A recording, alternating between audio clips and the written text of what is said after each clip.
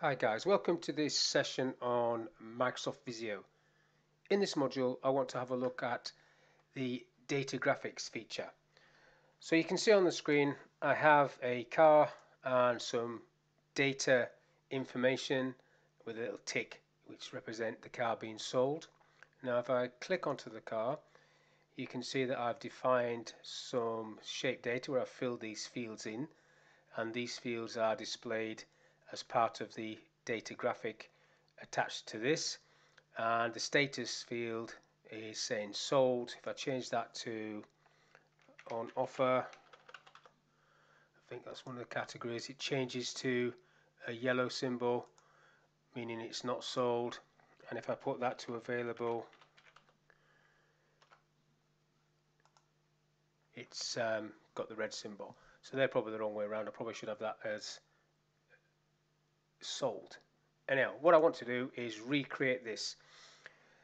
So when you first bring these shapes onto the screen, so if I bring this shape again onto the screen, it hasn't got any shape data. So you have to create the shape data. So this is being created by me. So I'm going to do this, I'm just going to copy this a couple of times so I can do three at once. So I've got three cars like that. So if I highlight all these three cars, I can then do the shape data. If I define the shape data for these three cars, so if I right click and go define shape data, I don't want these default ones, so I'm just going to delete these off. You can keep them on, it's up to you. So new, so the first one will be type, it's going to be text, so new.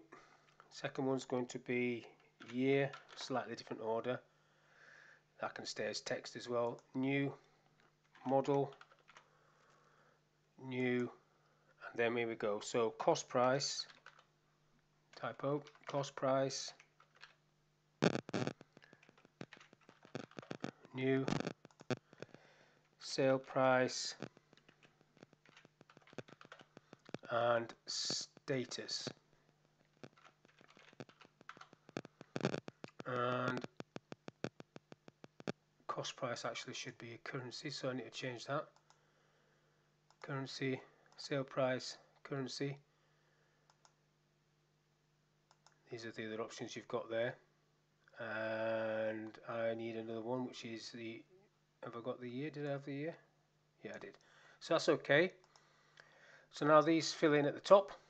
So if I just close this off, you can reactivate that window by going to data and shape data window, and then that comes up. So for the first car, there it is. Second car, it's still there. Third car, it's still there. You now need to fill it in. BMW 3 20 20 20 model saloon, cost price 30,000, cheap, sale price 40,000, even cheaper. So status, I'm going to say it is available. I could put colour and other things in there, but that's that one. This one is going to be an Audi 2019 model, still a saloon, cost price 40,000, even cheaper still, sale price 45,000, and status on offer, just so we've got a different symbol. And then the last one, we'll have a Mazda year 2020 model saloon, cost price 18,000, sale price 20,000, better value, status sold. Okay, so I've got all my data on these three cars, so if I can click on these three cars, you can see the information coming up. So now I want to do this data graphic.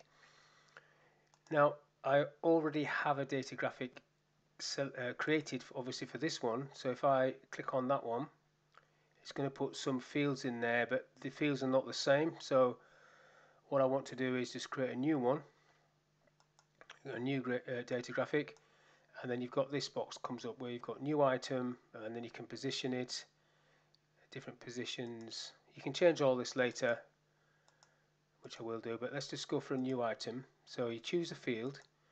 So we're going to start at the top, which is going to be type. So we want a type, and that just wants to be text.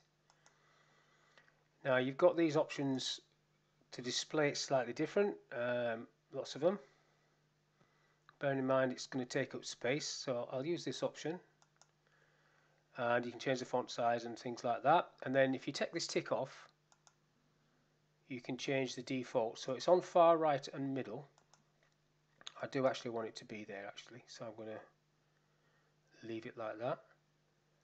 I can come back and change it later if I don't like it. Click OK to that. So then new item is going to be year. Next one down is going to be year, and again that's going to be text, and I'm going to leave everything the same using the default. OK, and then just speed it up a little bit. Next one is model. You don't have to put all of these in, you can just pick and choose which ones you want, but I am going to put them all in. So next one is cost price, and that's going to be text as well. Okay, and sale price, last one, sale price, text. Click OK to that, and then OK, yes, and there it fills it in. So the only one we haven't done is a status field, because I want it to have a little tick like that. So if I click on this one, go back into the data graphics, edit this one that I've just created, so edit data graphic as opposed to creating a new one. New item, so I'm going for status. Now I want this to be not a data bar, not text, an icon set. And then you've got lots of different icon sets. So you can come down and pick one of these. You don't have to fill them all in. Obviously there's more. So I've got that there. I need 3 things, so I probably do need to go for this. Something like this one, so I will go for that one. So status, so I'll change it now to the correct way around. So if it's got a red cross on it, it's sold,